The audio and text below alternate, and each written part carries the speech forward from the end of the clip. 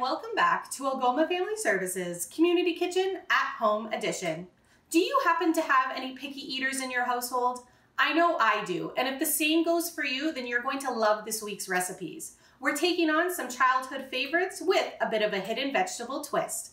I know personally, as an adult, I have a really hard time fitting in my vegetables into what I'm eating, let alone trying to get the little people in my life to eat them. That's why this week we are going to incorporate vegetables in a fun and low-key way.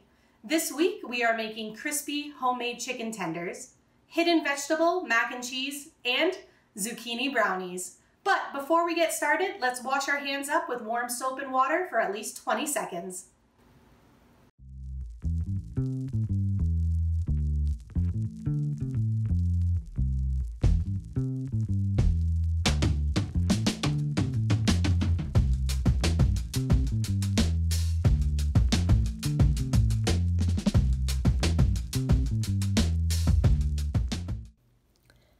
Let's get started with our crispy homemade chicken tenders. For this recipe, you will need the following ingredients: 2 large, boneless, skinless chicken breasts, sliced into 1-inch thick strips, 1½ cups all-purpose flour or whole wheat flour, 3/4 teaspoon of salt, 1/2 teaspoon of black pepper, 1 egg beaten with 2 tablespoons water, and finally, coconut oil or vegetable oil for frying.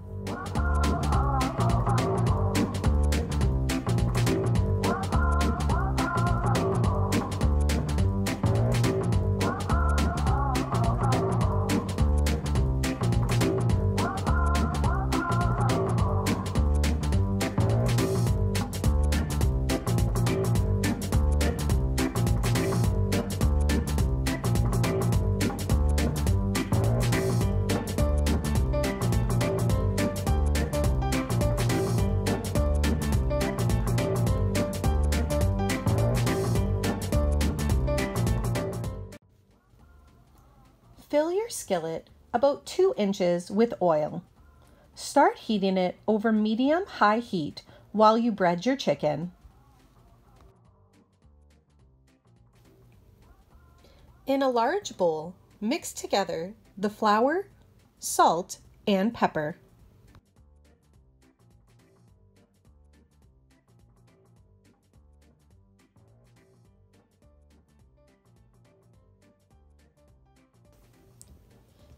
Beat your egg with 2 tablespoons of water.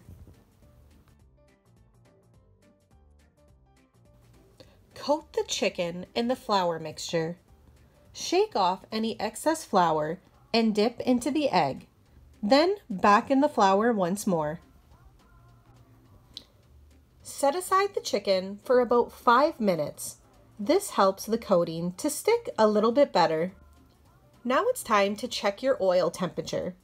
I like to do this by adding a little bit of flour into the oil. If it sizzles immediately, add in a piece of chicken. Add about 5 pieces of chicken at a time, cooking them until they're golden brown on one side. This can take anywhere from 5 to 10 minutes. Turn and repeat until the other side is golden brown as well. Then cook the rest in batches. Transfer your cooked chicken tenders to a paper-lined plate. Season with salt if you desire.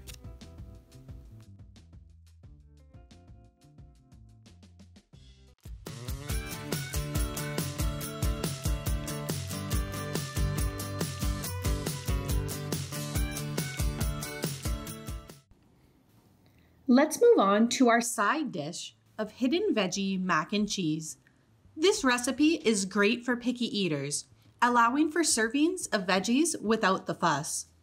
Although this recipe calls for pureed veggies, you can always choose to add vegetables that aren't pureed.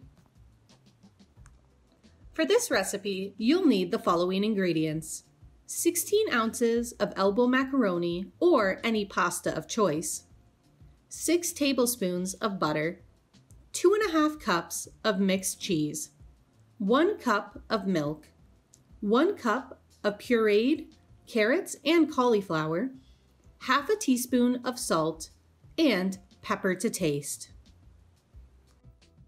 Preheat the oven to 350 degrees Fahrenheit. Steam your carrots and cauliflower on the stovetop or microwave for 10 minutes. Boil pasta according to the package directions. Drain and then return it to the pot. Puree your vegetables in a blender and then set it aside. Stir in your butter, cheese, veggie puree, milk, salt, and pepper over low heat until well combined. You can do this in stages or all at once. Either way, it's going to taste delicious.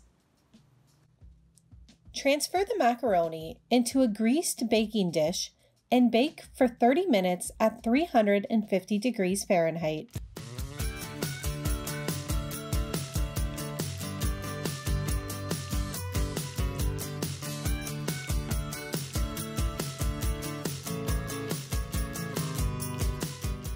Last, but certainly not least, let's finish off with our zucchini brownies.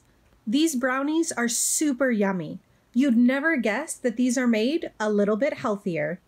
I personally am not always a huge fan of zucchini or hiding vegetables in my dessert because most of the time I can taste it in there, but that's definitely not the case with these brownies. They are a pleasant surprise of chocolatey, healthy goodness.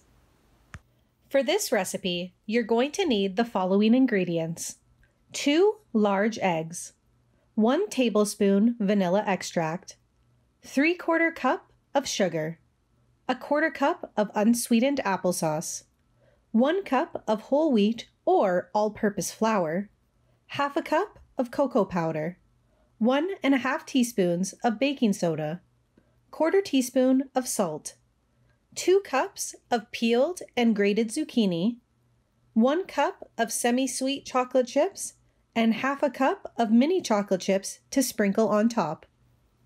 Preheat the oven to 350 degrees Fahrenheit.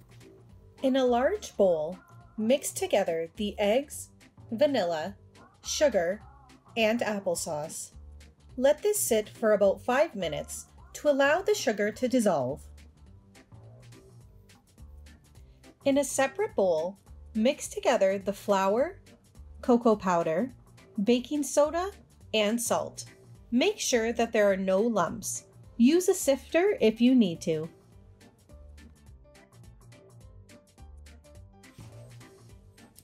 Add the dry mix to the wet mix and gently stir to combine.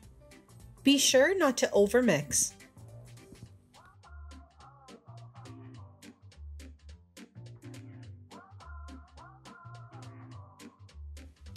Peel and grate the zucchini.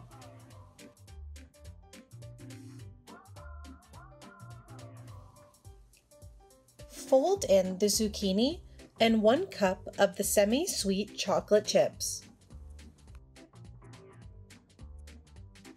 Pour the batter into a pan and even the surface with your spatula. Sprinkle the mini chocolate chips on top. Bake the brownies for 30 to 35 minutes